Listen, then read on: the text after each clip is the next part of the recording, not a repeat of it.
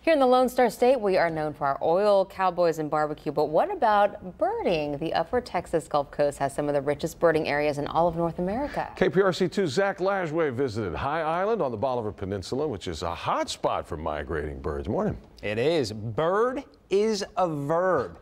And birding attracts people from all over the world, especially this time of year.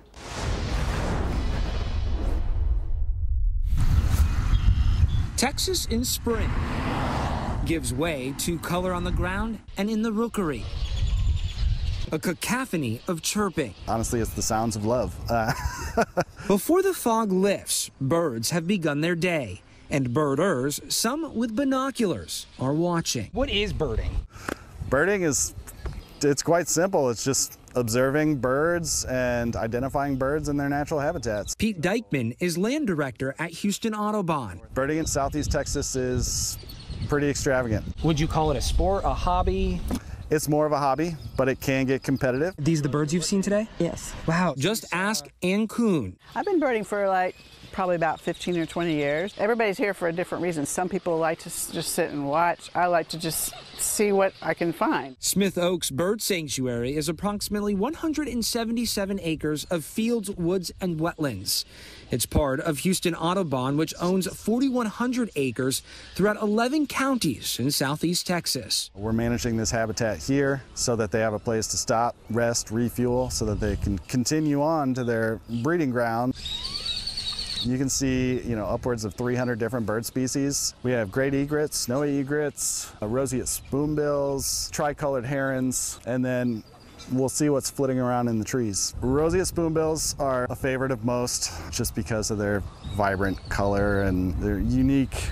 That's a neotropic cormorant with nesting material. For many, their freedom is inspiring, and this boardwalk provides a bird's eye view. Our borders are no barriers for birds. Some of these birds are traveling thousands and thousands of miles every year to get to the places they need to get to. One of the largest migratory corridors in North America is right here in Texas. It's positioned along the Gulf of Mexico between two main flyways, the Mississippi Flyway and the Central Flyway. In our sanctuary system here in High Island, we get visitors from 48 different states and upwards of 20 different countries. What brings you to southeast Texas? The birds. Susan Atkinson has flown in from Canada.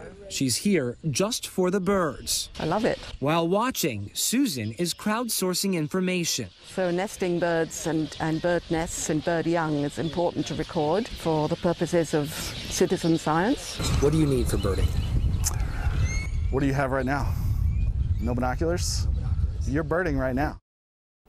A lot of fun. Before coming to Houston, I lived in Florida and would see alligators from time to time. This gator, my friends, is the largest gator I have ever seen. It's about 10 feet in length. We also saw several turtles and snakes. So it's really important when you're walking around, not only to keep your eyes peeled to the skies, but also where you're stepping. Yes.